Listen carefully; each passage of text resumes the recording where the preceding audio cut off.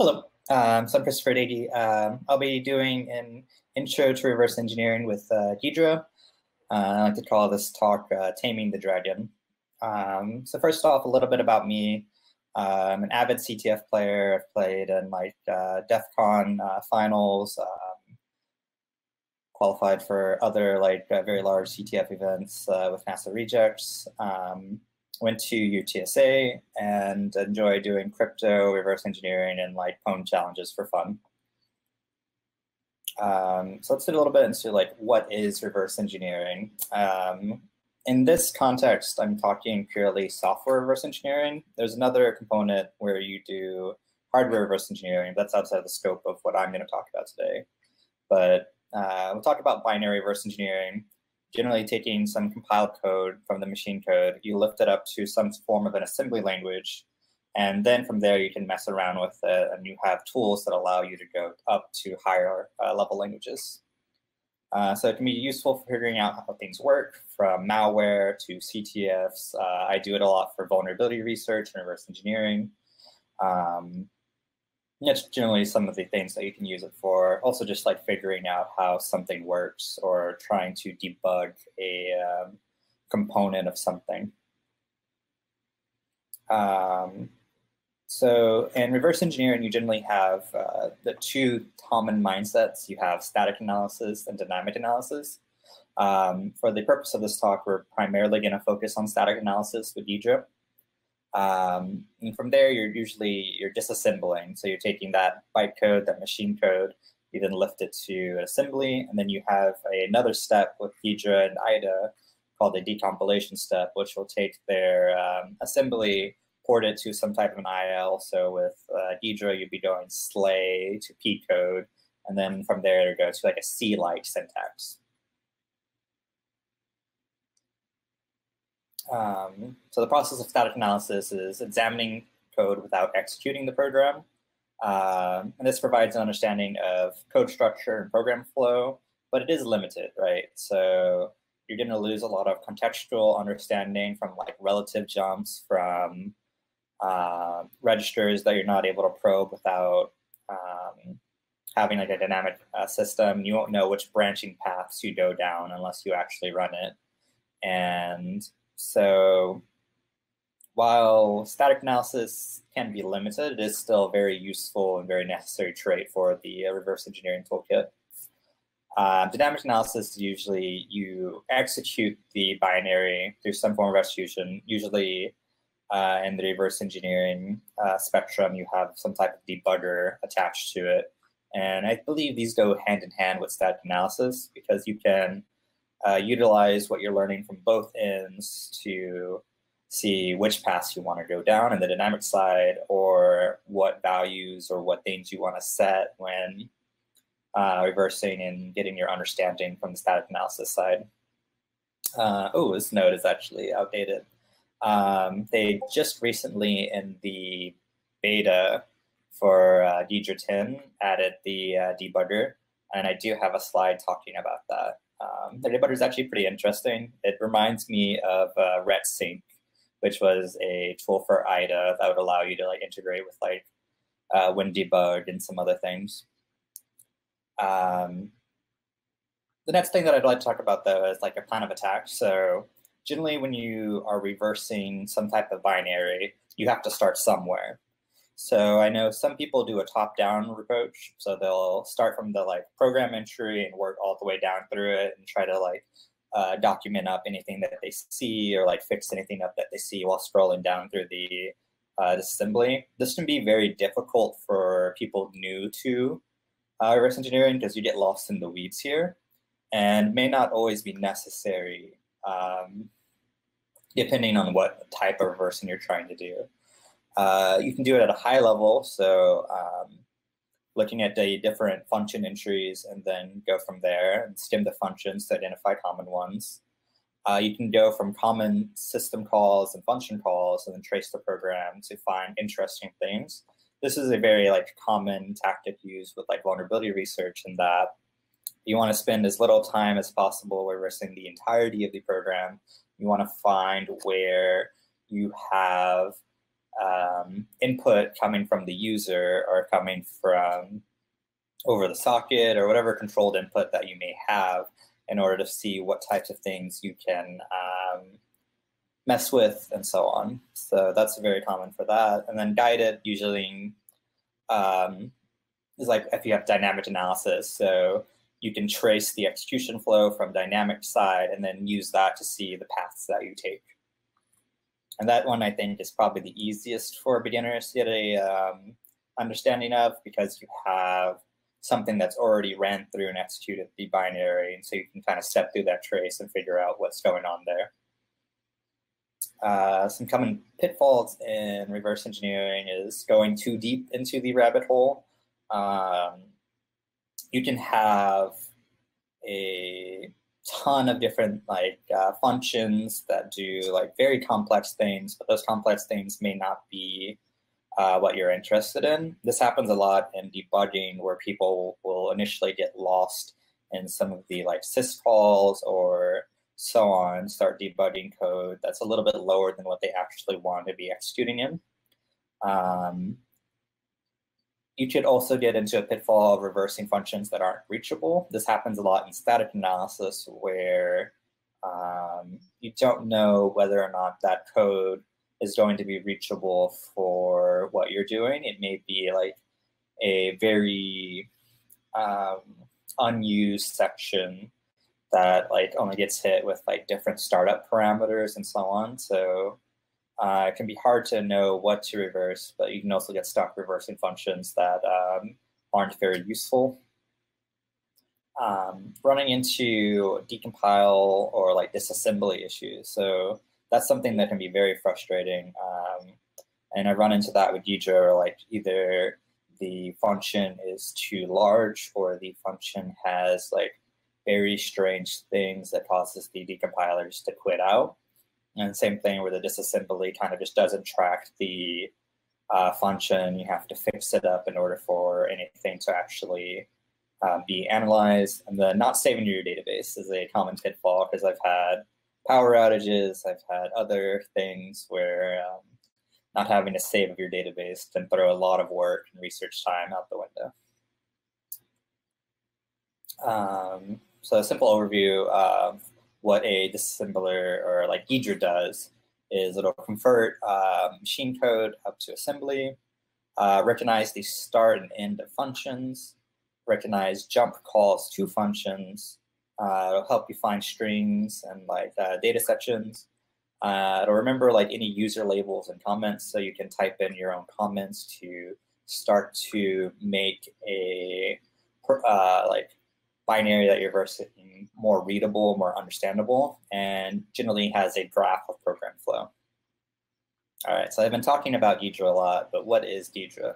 So it's a software reverse engineering tool with version management and decompilers, and also now includes a debugger. It has a public repo on GitHub with active contributions and maintainers, and it is multi-platform. So I'm using it today on OS X, but it's going to run on Linux, OS X, Windows, or any type of environment that has Java 11 supported.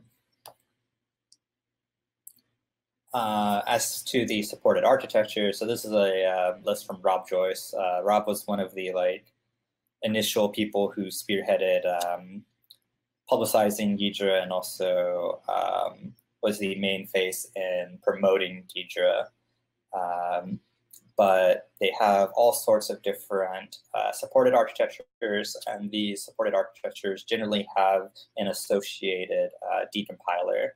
And this is very nice, because for a lot of these architectures, tools like IDA did not have a way to lift them without doing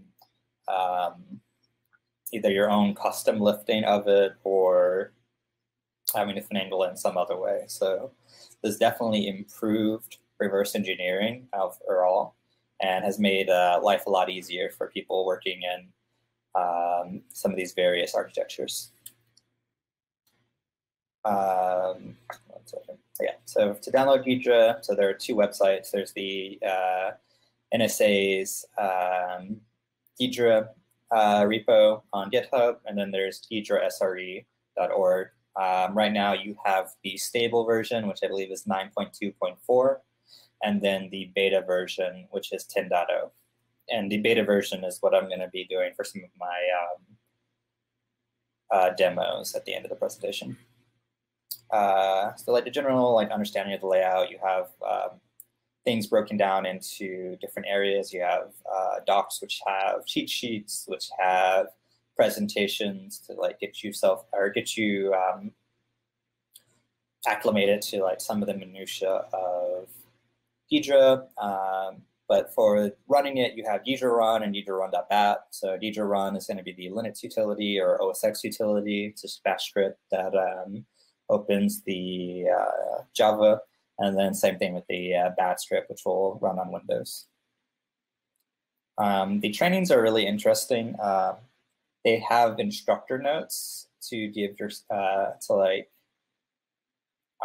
be more familiar with the content that's going on in the presentation, so they can be a really good learning environment. I looked through the beta today, and I didn't see anything in the advanced or intermediate that had presentations or documentation there on the debugger. So the debugger is still reading some of the other documentation and kind of figuring it out on your own right now. Some useful plugins that I think are pretty cool for Ghidra right now are Dragon Dance. So it's like Lighthouse for Ghidra.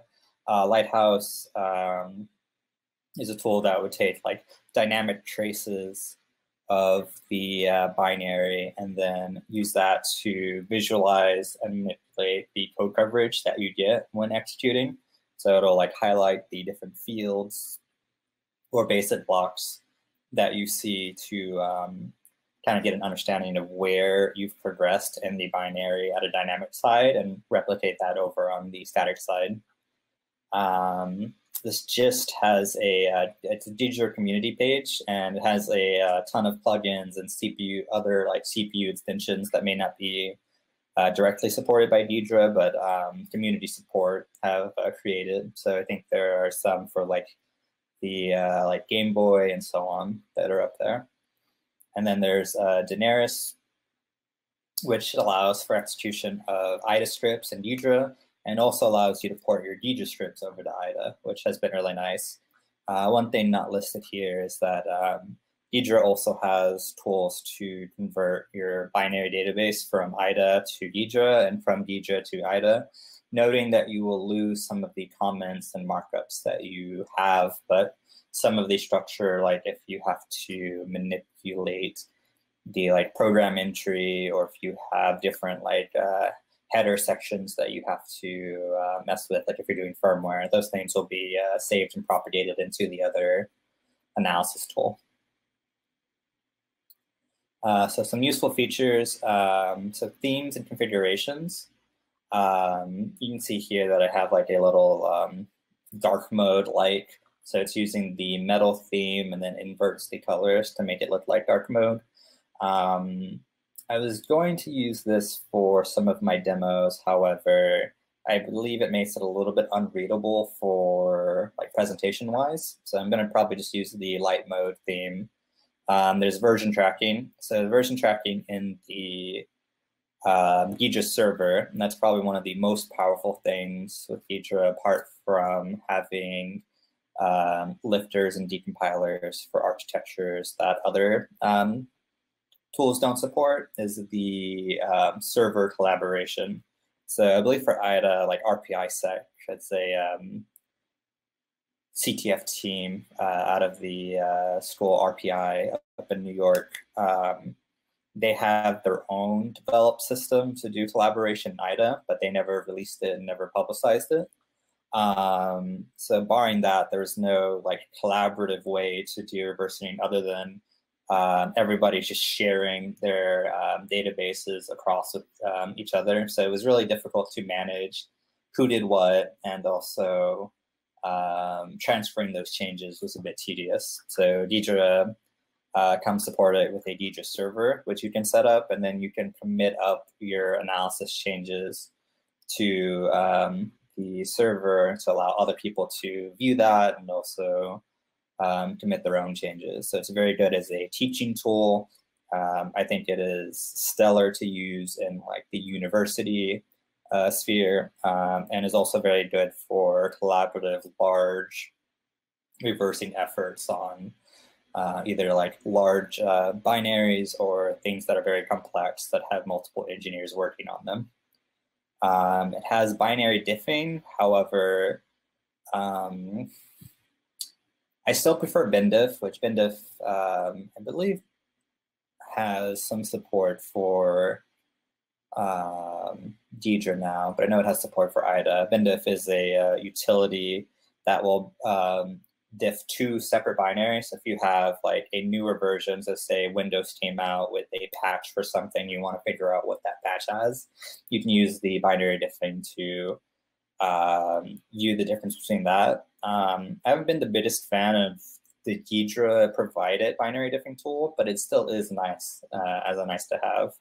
And Madi is something that I'll show you in while doing the demo. So I kind of ranted a bit about the server collaboration, but it's actually like really easy to set up. You basically just need a centralized server, and then it's running out of the same utilities that you run for like Ghidra run. So you just have a server component, it runs, that stuff just needs Java set up, and you can easily get the server running there and then have other people be able to access that. I thought about having a Ghidra server that people could use and play with during the talk. However, Ghidra has like authentication, and there is an unauthenticated mode, but I didn't necessarily want to do that because then people could like mess things up. So I decided to nix that idea. But the server collaboration is very useful for lots of different things. So you can track like commit changes, kind of similar to like using GitHub for changes to reversing engineering a binary. You can review changes by others, and you can also see that version history and revert back to those changes. And it's very useful for CTFs where you're doing things very like quickly and need to share those binaries very quickly. So you can have people like reversing different functions and then collaborate to see where they are on different things. Very useful for mentoring and group malware reversing efforts, group vulnerability researching efforts, and so on. So when you first start off with Ghidra, you're going to have like, start it up and you're going to get this type of view. So you have like a tool chest and you don't have an active project. So you need to create a new project. And with that new project, so you create projects, you can create a shared or unshared project. Shared projects are going to be pushed up to a server if you have a server. From there, once you create a project, my project is called test, then you can then start to upload your binary. So for this example, I'm uploading or importing my OSX LS binary up into Ghidra to try to reverse engineer that. Once you have a binary that's imported, you'll double click the binary. It'll pop up with a few different window panes, but then it'll ask you saying, hey, this binary hasn't been analyzed. Would you like to analyze it? And you'll have a bunch of different settings. If you're just starting off with Ghidra, I would say probably don't mess with the different analyzers. I would like look through them, and like some of them might be useful for like the different niche things that you're working with. So for instance, like I know there are some plugins for analysis for like Game Boy and so on. So you might want to like use those scripts, but maybe run them as one-offs rather than run it in like the batch mode of like running all of these scripts at one time. Tool options. So with Ghidra, you can modify the tool to do a bunch of different things. You can change the color scheme, and you can also change how different things like lay out on the tool. So for instance, one thing that I like to modify when I'm using Ghidra is usually eliminate unreachable code is checked. as I do a lot of vulnerability research, and it might be nice for once you have a bug to know what different chains or like code that you can utilize to execute in other areas. So while it may think that it's unreachable, you may be able to make it unreachable. So I like to, or you may be able to make it reachable. So I like to uncheck that field. It adds a little bit more to what you're going to see with Ghidra, and this can sometimes lead you back into that rabbit hole of reversing things that aren't reachable, but I generally would rather see it than not, from my perspective.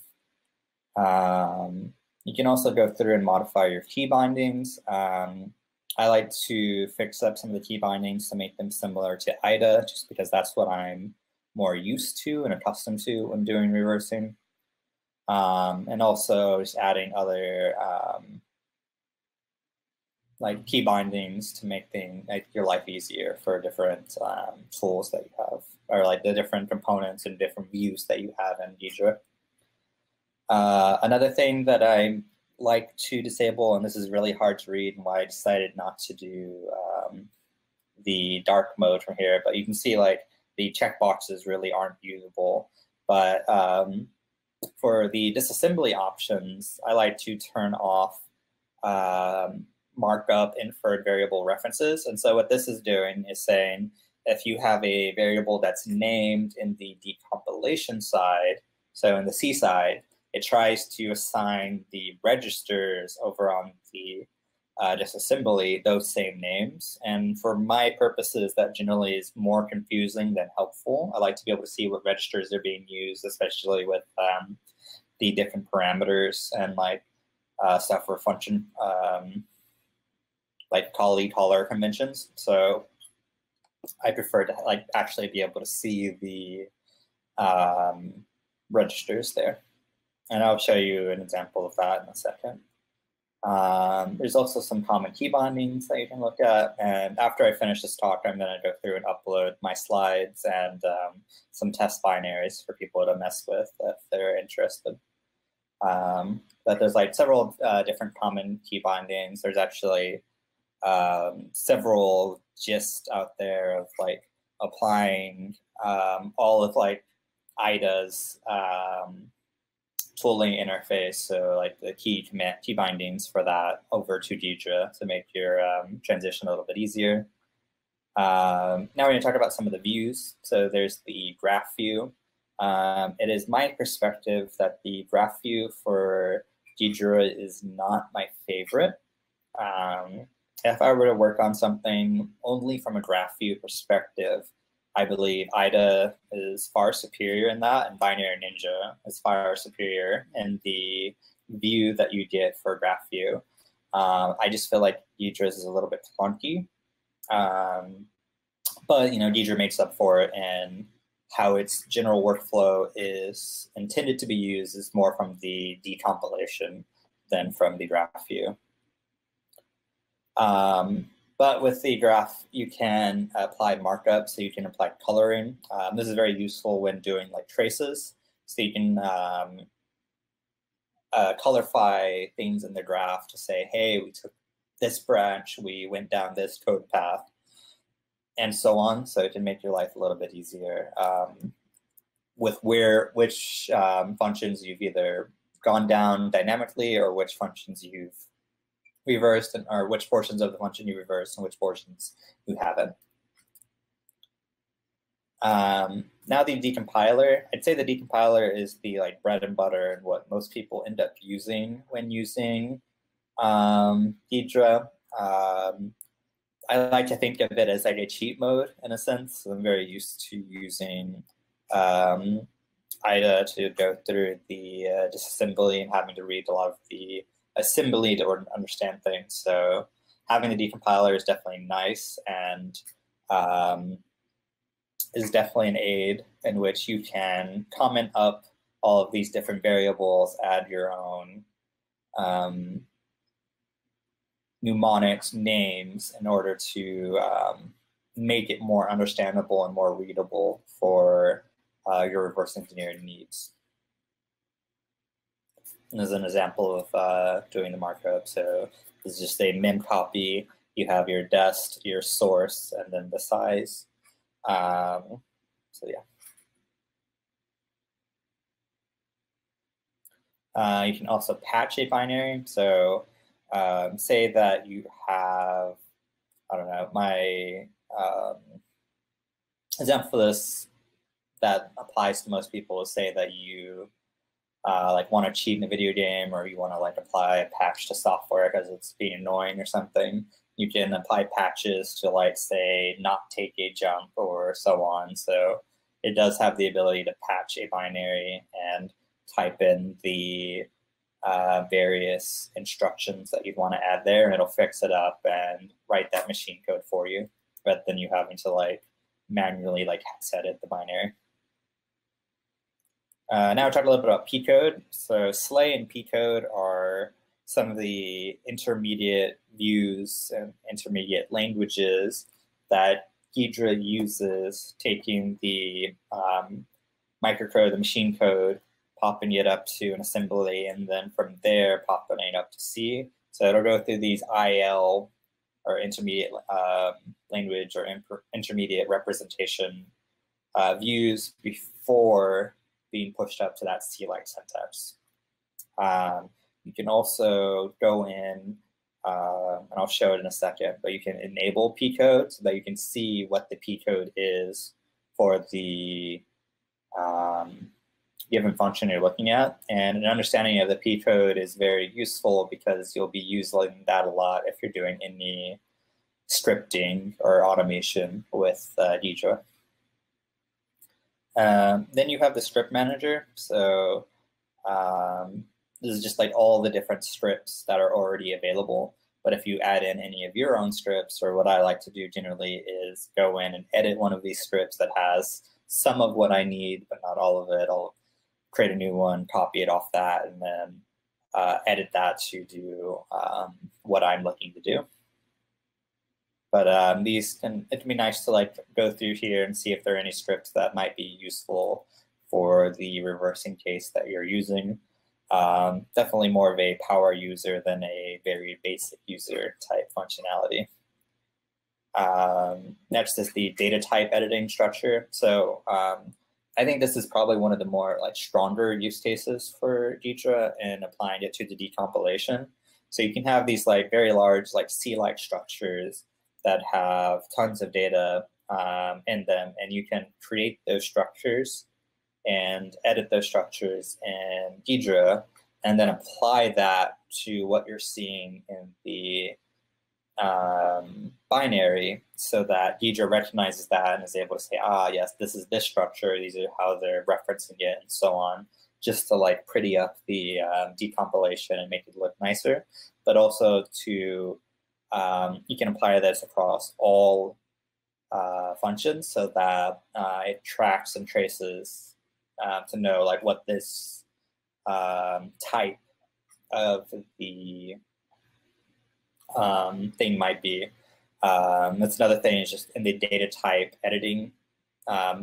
You can, if you know there are custom types for the structure, so say it's some well-known IEEE standard, and you're reversing that, and you see these structures that relate to those things, you can start to apply those structures and those data types, and then apply that across the binary in order to have a greater understanding of what's going on.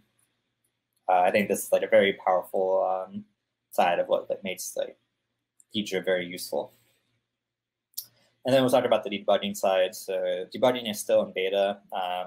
I believe they're planning to release Ghidra 10 sometime this month, either like mid to late this month. So then I think you'll get more documentation and maybe have some presentation slides with an introduction to the debugger. But the debugger is very similar, in my opinion, to like RetSync. So it allows you to integrate in with like WinDebug, or it allows you to integrate in with GDB in order to have some type of debugging, like native debugging capabilities with the binary that you're using. Some of the interesting things, though, that they've added are they added like time travel debugging through emulation to say, I want to step back through what I was just executing.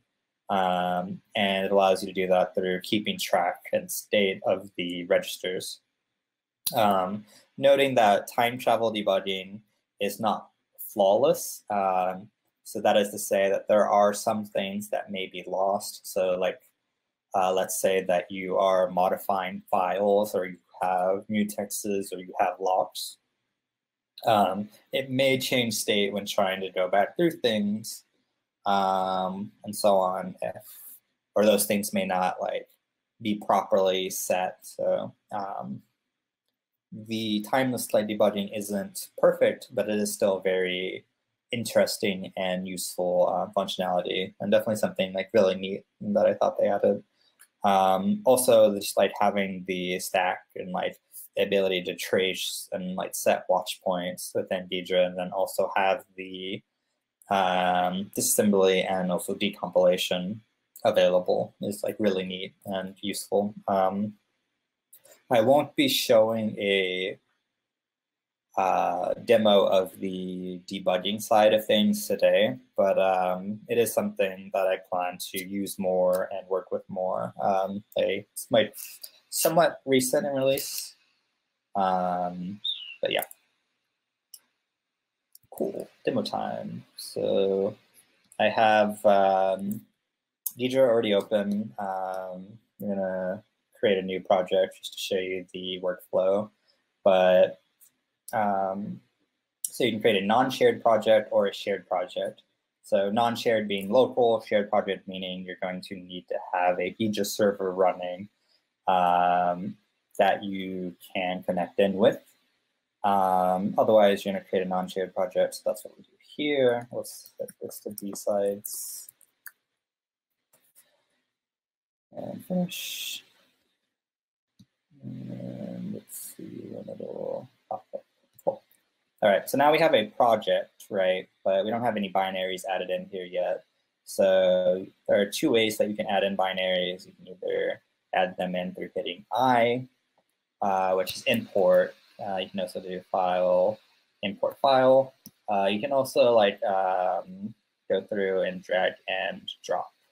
So say I have a program over here. I can drag it in. You can see what type of file it is. So this particular file is a MIPS beta 32-bit binary in the form of an ELF. So we can go ahead and import that. So what it's doing here is just loading that binary into the system. It's not doing any of the analysis just yet. You can do similar things. So one second while it processes this. And certain things are going to be a little bit slower than others. So for instance, this is MIPS. It's going to take a little bit longer than, say, your x86 or x64, and so on. I found that like analyzing Dalvik or like any APKs is like very time intensive. So I'll show you how to import the APKs, but I won't go through actually analyzing them because it takes a very long time. But here we can see, so it prompt you with, do you want to analyze the binary? We'll say yes. And then we'll just go through with the general things. Sorry, I can't really tell if this is readable. So if the speaker wants to pop up, and I'm sorry, if the anyone wants to pop up and say it's not readable, let me know. I'm used to doing this on like a large projector.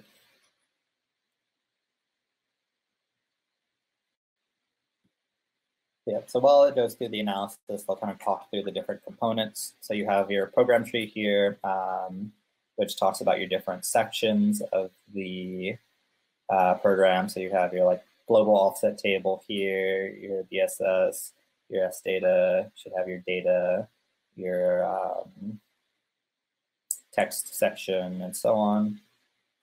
Over here, you have your symbol tree. So this will talk about your imports. So this will show all of the different imports that you have. So whether they're Windows or Linux, this is a Linux binary, it's an ELF. So it's going to have like libc.so, and then it's doing some crypto here. And then it has like standard C++ library as well. We can see what functions are exported. So this would be useful if you're looking at like a DLL or like a some type of shared object, because then you have a lot of like program exports. But generally speaking, for the types of binaries that you might be reverse engineering, especially when you're a beginner, you may not be looking at those shared objects or those DLLs. So you're going to be looking more at the functions tab. One thing that's interesting, let's try to bring this out a little bit, is that Ghidra will kind of take full like your functions and like apply them in the files for things that are similar, which I think is interesting, but not always like nice for some of the things that I want to like look at. But you can see these are all your like different sys calls or like function calls here. You can see these are all your like unnamed functions, and then you can see some of the other different things. So generally, you're gonna look for your main. If it's a stripped binary, it might be underscore libc start main or entry or so on. So depending on like the type of binary, you're gonna have different like program entries. But this one has a defined main that we can look at and see like over here. So this side we have the disassembly. So you can see the different components. And if you open this tab here, so this shows all of the different sections. And right now you can see I have highlighted the operands. Over here you can see the bytes. Here you can see the mnemonic, and then so on. So if you wanted to like enable P code, you can enable that, and you can see what the P code looks like for all of the different instructions over here, but it does add a lot of bloat. So we go ahead and disable that field. And then we also want like post comment and EOL comments. EOL comments, like adding comments in here, are very nice when you're reversing to say, hey, I figured out what this does or what this is doing, and so on. And then over here, you can do the same thing. So now you're, I'm going through the decompilation. So you can see this is a function call that has 2 parameters. I can label one of the parameters to be a new name, and it'll replicate across here. Another thing that I kind of wanted to show were the tool options. So when you go into the tool options, you have a ton of different options. I don't know how to say like go to here if you want to like do these things. It's like it's so varied. But if we go back to this little view right here, if you highlight like the different sections and see that this gets highlighted, so like okay, it's in the operands field that I want to like look at something. So go to listing fields, and that'll be all of the different fields for here. And then you can go to operands field. And this is the thing that I was mentioning turning off before, was the markup inferred variable references. I prefer to see the different like registers rather than the pseudonames that Ghidra automatically applies or that I may apply when looking at the disassembly. Other things that are interesting, so the function call graph, so this, or function call tree, just to see like what incoming and outgoing calls go to these. Can be nice to see like track your way up or track your way down for different things. This button right here is how you open the script manager, and so we can view all the different scripts. And then window, you want to see the function graph. Yep. And then here you can like scroll around and so on. I still think, so I'm using a laptop right now, using a touchpad. But for Ghidra, I still think that you need a mouse in order to like use it correctly, just by virtue of like if you want to say highlight all uses of a variable in the assembly, or highlight all uses of a register or something like that in the assembly. You have to middle click. You can rebind that in the key bindings, but I believe it generally for their purposes is assumed that you have a mouse. So for this instance, we're not going to save. For your instances, you may want to save it. And then I'll show you also opening a APK.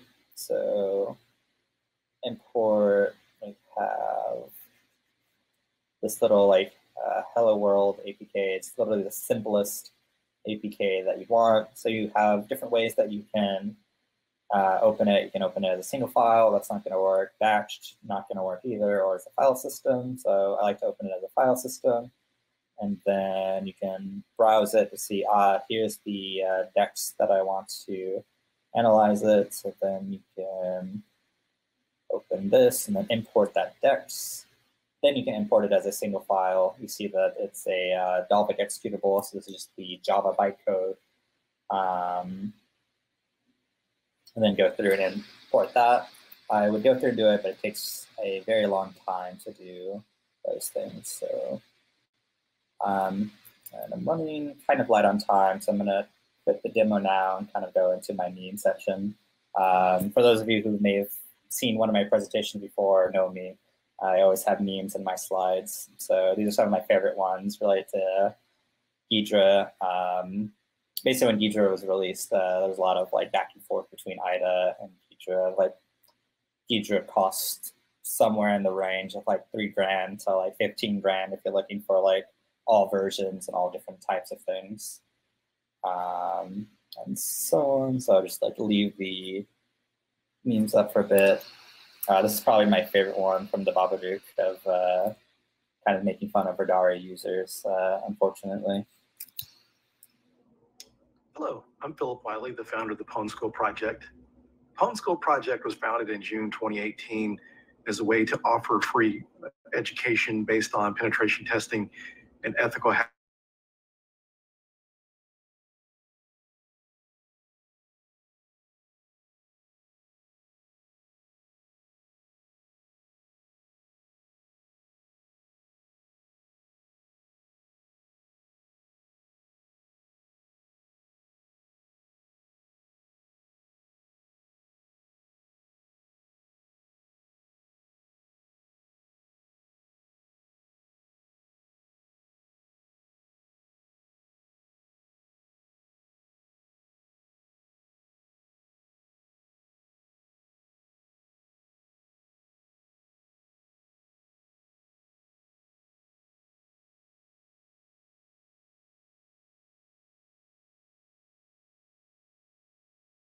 meetings back in 2018. Hello, I'm Philip Wiley, the founder of the Pwn School Project. The Pwn School Project was founded in June 2018 as a way to offer free education based on penetration testing and ethical hacking to the public, more specifically the Dallas-Fort Worth area. This was created out of my passion to educate others. When I was, before I started teaching, I did a lot of mentoring, which kind of inspired me to go into teaching. And I was teaching ethical hacking at Dallas College. And some of my students towards the end of the semester, the first semester, was asking where could they take more classes, because they're interested in taking it, but most people had a small budget for training. So my idea was to get together like on the weekends and do some little workshops, some little hands-on training to help them further their education. So I decided to go a step further and started the Pwn School Project, or Pwn School for short. The Pwn School Project hosts 2 meetings per month. They started out physical meetings back in 2018. 2019, I started offering the Dallas meeting streamed, so that way it opened up to people around the globe to be able to consume this content and help them. And when the pandemic hit, we ended up going virtual with both of the meetings, offering 2 meetings per month. And we expanded past offensive security into defensive security. Even we had talks on becoming a CISO, as well as talks on becoming a SOC analyst. Another thing unique to Pwn School is, at least far is the area that I live in, where Pwn School was founded in the Dallas-Fort Worth area, is this meetup was more friendly to new people trying to get into the industry, and we tried to take more of an educational approach. So not only does Pwn School stream monthly meetings, I also teach pen testing and web app pen testing workshops at different conferences for different colleges and for different cybersecurity groups. So if you're interested in checking us out, go to pwnschool.com, and there's a link to our Slack channel as well as Meetup for our scheduled meetings. And I hope to see you at a Pwn School meeting sometime soon. Thanks.